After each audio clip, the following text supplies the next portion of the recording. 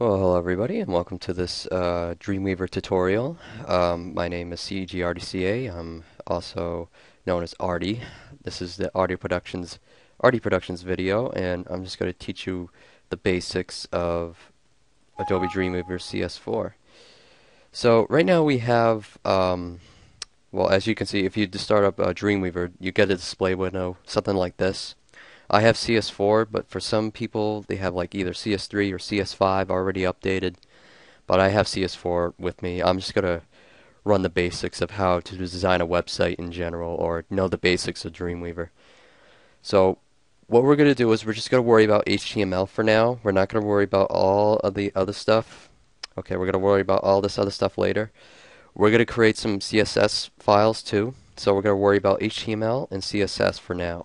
So once we start up this window, we're going to click on HTML. Now, it will bring up this little screen here that's already blank and white. Now, so right now we have these tabs over here. Now, I minimize these tabs, but I can like expand them so you can actually see this is what it looks like actually. But if you just, expand them or, decrease them or expand them, doesn't matter. I tend to use this because it saves up a lot of space, but let's just open up the tabs for now so you can actually see what's going on. So here we got this blank page. This is our HTML page. Right now we're looking at the design view. And here are the three tabs here you get to use. You get to use the design view, which we are in. The split view is basically the code itself and the design view all like on top of each other. And you can use the scroll bar to, scroll up and down and whatnot to expand. And then the code is, again, it's just all coding. It's if you want, if you're really strong in coding, you can just use this code window to code up the website. So, which is just either HTML or actually it's XHTML. Since we are using XHTML, but so that means we have to use like certain commands and whatnot. But I'm just going to teach you the basics of Dreamweaver for now, and in this tutorial video, I'm going to explain like how to insert text, how to insert an image. Pretty much just let's worry about the text, the div tags and whatnot, how to insert tables. We're going to teach you all that. So, all right, so we're just going to learn the basics here. So, right now we're just going to rename our site. This is where the title bar is, which I pointed at. So we're going to rename it as home. Pretty much, we're going to rename it as that. And right now we're just gonna probably type in some text. Now again, you can always type in text. This is the easy part. You can type in any text you want, if I can spell right. Alright, something like this. Now this is just normal text if you just type it in, but if you look in the code or split view, this is what it looks like. So tornadoes are cool, yeah. Sorry, I'm a big weather geek myself. I love weather, events and whatnot. So, and if this thing will cooperate on me, if it does, there we go. Okay. So right now we're gonna probably let's insert a background image. How's that? We're gonna insert a background image. So we're gonna go down here to Page Properties, and now we're gonna go to Appearance HTML. We're going to go to see background image. We're going to go to Browse, and we're going to go to Images. And I have something in here actually. It's a little background I put in. We're going to put let's see. I'll put in this one. Why not? Press OK. Press OK, and then we're going to click Apply, and we're going to click OK. So as you can see, my background is a little big. You don't see it that well, so I'm going to decrease the docks here. Again, that's what it looks like, pretty much. If you want to preview it in your browser, there's a little world button here you can press. You press this, you can preview into your browsers here. Now, if you don't have a browser that you have in here, you can click on Edit Browser List, and where it says this plus sign here, you can click the plus sign, and you can name your browser and then browse for the application, which if you have a desktop shortcut, This is where you will browse the folder, click on the desktop, press OK, and this will come up with your browser. And then I use Google Chrome as my primary browser, and I just click the primary browser and you press OK. So if you want to preview this in your browser, just press F. Well, the save window will come up. So we're just going to click on save, and we're going to rename this as so we're going to name this test. We'll just name it test home. So test home, and then we're going to save it, and we're just going to preview in our browser. Why is it not working? Come on. The browsers no longer exist. Okay. Oh, it's because, see, I'm using a flash drive, and it's on that browser on the Pacific computer. So I'm gonna have to edit the oh yeah. So it's on the wrong computer. That's why. So let me go fix this. This is actually easy to fix. So where is Google Chrome? There. Scroll down here. Here it is. So Google Chrome. That's where I want. Chrome.exe. Yes. Press OK. So I believe that should work now. There we go. So here is the this is the actual background itself. This is how you place a background into a page. Pretty simple. Now we're going to type in some text. We're going to let's type in some,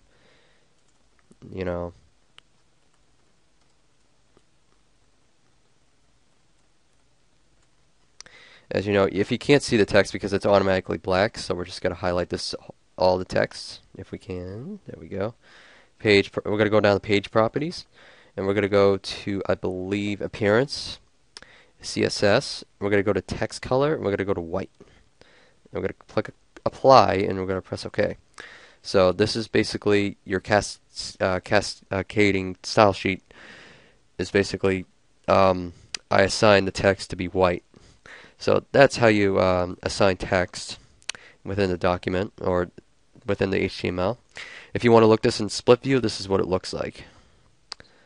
So basically what we did was we titled the page home, and we also created a cascading style sheet, the Arty Productions color white.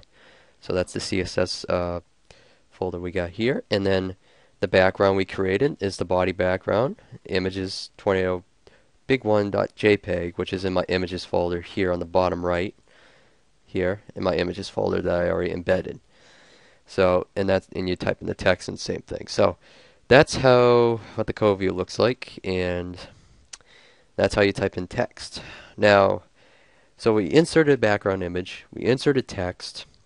Now, there's one more thing I want to go over. The next one I want to go over is inserting tables. Now, insert tables, it's pretty simple. You just go to insert and go to table. And we're just going to create we'll create a 3-row with 2 columns. 3 rows with 2 columns. If I can, sorry about that, folks. Press the tab key. There we go. Now, table width, we can, go percent. Let's go 75%. That should be well enough. Border thickness, I usually keep it at like 2 or 3. I'll just keep it at 2. Cell pad spacing, put it at 5. Spacing 5. Click none as a header, and we're just gonna. You can add a caption to it, like add a title, and then add a summary to the table, what it's supposed to do. But we're just gonna press OK. As you can see, our table has been created. Now, if I want to align this in the center, we could just see where this align properties button is. Click on the default button and just click center, and it'll center your table. So that's basically the table, inserting a table. So again, you can insert text in here. Again, insert text. You can also insert an image if you want. Insert image, and we're just going to insert a Facebook icon. How about that? And you can title it Facebook. You title it as Facebook, and boom, Facebook is there. You can decrease the image to something that, reset the image, whatnot. It's pretty cool. And you can also embed videos in here. Let's go to Google Chrome. We're just going to go to I'm going to go to YouTube for a second here. And I'm going to embed one of my videos that I have with, so we're going to go to my videos here, and we're going to go to this video I made. So, and we're going to go to embed, not the share one, but the embed. We're going to go right click copy, and we're going to go to split view, and see where the cursor is, and see where that cursor is. That's the space where you got to embed the video. So we're going to delete that, and we're going to copy and paste it in there. And we're going to make sure we get the closing tag, because I accidentally deleted it, so it should be TD. There we go. So that's basically it. And we're going to go refresh, and there's our video. So we're going to go to design view. Now we're going to we're going to press and hold Control S, and we're going to press F12. That'll bring us the browser, and it'll take a while. Here we go. And if we press play, it will bring up this video here. And again, I'm recording, so it might buffer a little bit, and plus my internet's, I don't know why, my internet's kind of slow because there's actually a big snowstorm outside right now. So, and again, just wait till this plays for a little bit. But as you can see, this will work. I mean, if this embed is working, yeah, see, here we go. And again, the video works. Again, it's taking a while to, like, you know, buffer, but again, that videos work. So that's how you embed a video into a in a table. Last but not least, we're gonna actually insert links. So links. Let's see. Let's insert a link to this page, this YouTube page we have. Let's insert a link to there. So we're gonna highlight this whole thing, right click copy. We're gonna go into here. Let's see, let's go to let's type in severe thunderstorm. We're gonna highlight this whole entire text,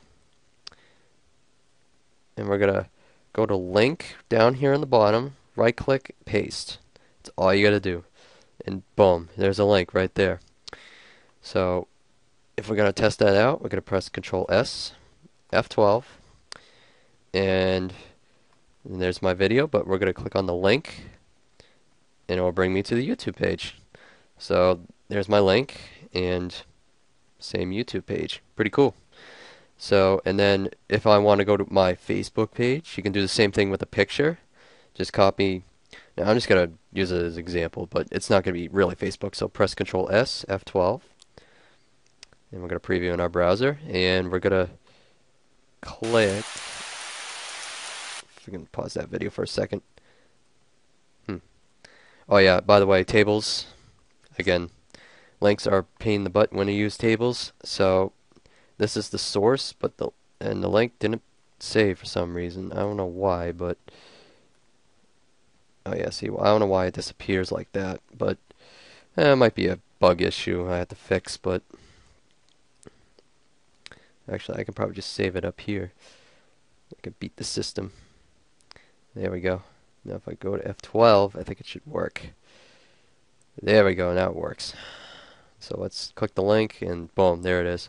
So if you have bug problems with DreamWeaver, I mean, just go to File, and then just click Save. For some reason, if I press Control S and then F12, it's going to throw off my link, and it's going to, I don't know, accidentally delete itself. So pretty much, and that's basically it. That's the basics of DreamWeaver. If you guys have any questions or concerns about the basics of DreamWeaver, or have any more questions, please subscribe, friend me on YouTube, and I'll catch you next time on my next tutorial video. Catch you later.